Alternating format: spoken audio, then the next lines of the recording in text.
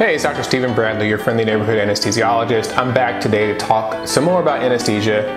Today I'm answering a question that I've received frequently: why can't I eat before my surgery?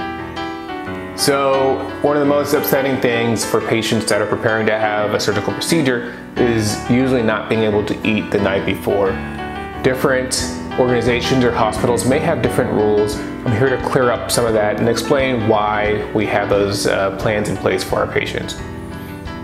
So, taking it back to the Latin, what we often write for orders the night before surgery are NPO. So you may have heard this: make that patient NPO for surgery in the morning.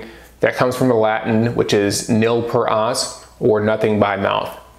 So through research and reviewing cases, the American Society of Anesthesiologists has come up with guidelines for when you should stop eating before your surgical procedure. We know that when you eat, obviously there's food in your stomach, and it takes a little bit of time to digest that food so that it passes into your small and large intestines and ultimately out of your body.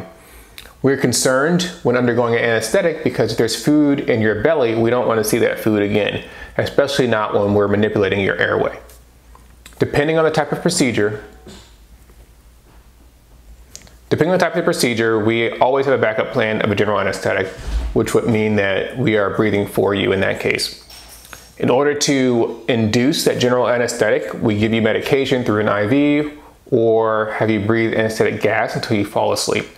When you fall asleep, you no longer have airway reflexes that will prevent you from coughing, gagging, and prevent you from aspirating anything that comes out of the stomach. That's why we want your stomach as empty as possible before going off to sleep. Even for some minor procedures where we don't plan on having you go off to sleep, sometimes during the procedure you may get nauseated or feel like you need to throw up, or we always have a backup plan in case for your health or safety we needed to place that breathing device. The recommendations by the American Society of Anesthesiologists are 8 hours NPO, 8 hours nil per os, prior to a surgical procedure where an anesthetic is being provided. So based on the research they have done, it takes about 8 hours for food to pass from the stomach and out of the body to a point where that aspiration risk is a lot lower. It is somewhat dependent upon what you eat. We have different time parameters for different substances. So the shortest parameter is 2 hours. Before your surgery, you cannot have anything to drink 2 hours before.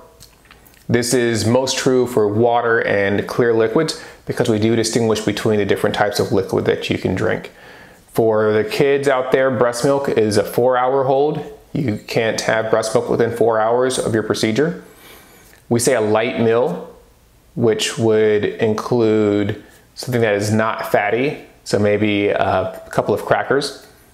That can be consumed within 6 hours of surgery, but if you've had anything with fat or a lot of protein, that is the full 8-hour hold time. Now, a lot of places say NPO at midnight, so you can't eat anything after midnight. Why is that? It's because as we're running this large organization of operating room and hospital, we want to improve and maximize efficiency. So every day there's cases that get shuffled around and moved up, some get moved later. So if these cases were to get moved up, then we want to make sure that you have fulfilled that required time since you last ate. It's all for your health and safety. That's why we do the things that we do. So the problem that occurs if we get too specific with some of these recommendations with the 8 hours, it may not leave enough time if your surgery was to move up in the day. Now, what do we do in case of emergencies? Sometimes there's times that we cannot wait enough time because it's an emergency procedure. Maybe there's a car accident or a gunshot wound or something, and we need to proceed with this surgery.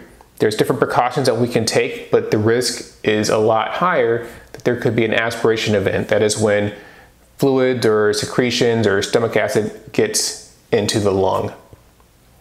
So we do everything we can to avoid that. There are medications that we can give to help decrease the acidity in the stomach.